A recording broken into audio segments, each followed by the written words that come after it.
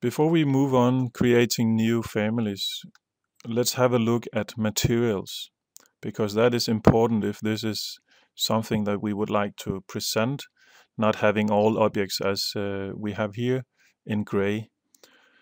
So I would go a step back and have a look at the materials for the damp-proof course first of all. Notice that the visual style for this view, this 3D view that I'm in here, is what we call shaded view.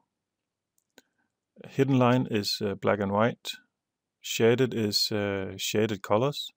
Consistent color is, as you can see here, the colors are the same on both sides. And then we have realistic, where materials will be shown as realistic. I will not recommend that you create 3D views with realistic. So notice that this view is created in a shaded view. So if I select this damp-proof course and say Edit Family, I move my mouse over one of the sides. If it's not possible to select the extrusion, then you can press Tab to select and then left click and select it. You can see the material is set by category. So if I click here, I'll open the material browser. I'll create a new material from scratch. So I name this damp-proof course. What we have on the graphics might be the representation of what we see when we are in visual style shaded.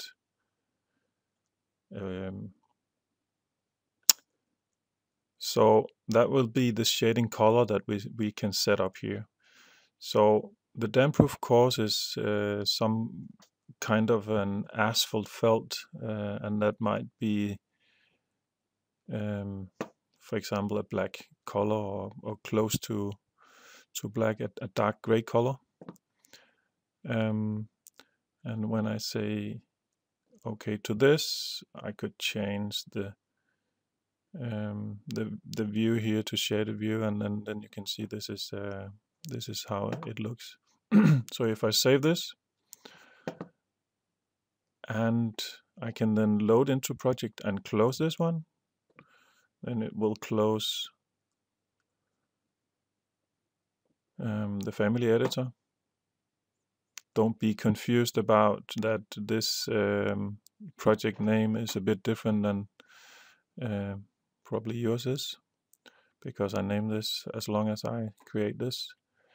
So override the existing version and its parameter values. Then you can see this damp-proof course now became black. Let's take another one, because as you can see here is that we have no possibility to change this color inside the project file. So if you need to have another, or if you want to have another color, then we need to go into editor family and change it. Wouldn't it be nice that we could change the color inside this project? We'll have a look at that now. But we keep this damp-proof course as it is now. So we'll take another one. We'll select the beam. If we change this into shaded, we'll see that it has this gray color.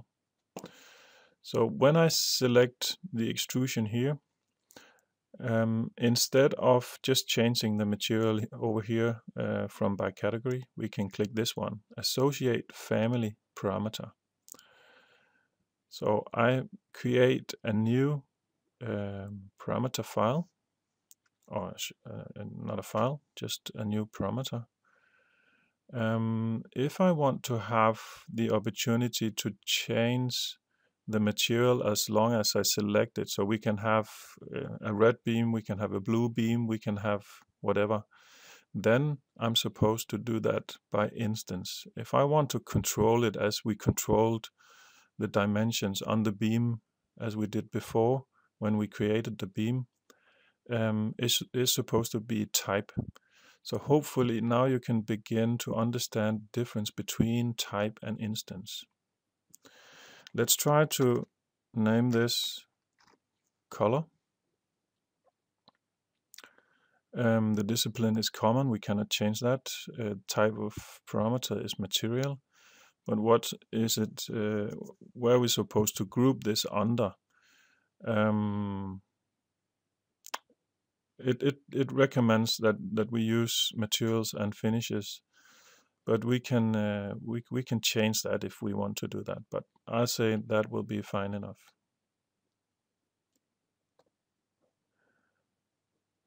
Color, and I change that as a type parameter, because I will apply this to all types in my selection. So it was a type parameter. So when I press this one, we had those two different types in the project. So right now you can see we have added this materials and finishes, and I can then begin to change the material from this default light gray to something wooden like. So again, I create a new material, pine. Then I could change this material to a shading color that looked like a wooden or a pine material.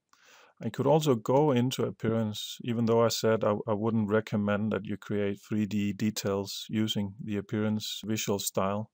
I can go in here and then I can open this asset browser. This is a list of all the materials predefined by Revit or by Autodesk. So there's a huge library of different materials to choose from. There's one called wood. If we see what we have in here, now I said the material should be pine. Don't know if a structural beam is made out of pine, but anyway. We have up here pine. Let's try to see this one. So if I can double click on this, I can say replace the current asset. If we go back to graphics, I will recommend that you use this shading color. So if we click this, it will take a calculation of this image brown, light brown color, as you see here. So I say OK to this, and we now have pine here. So I say OK to this, and remember that if I go in here, if we have different types here, we need to change the material to pine as well here. So we can have different types, but we can also have different materials applied to the different types. So again, I save this, load into project and close, override existing and its parameter values.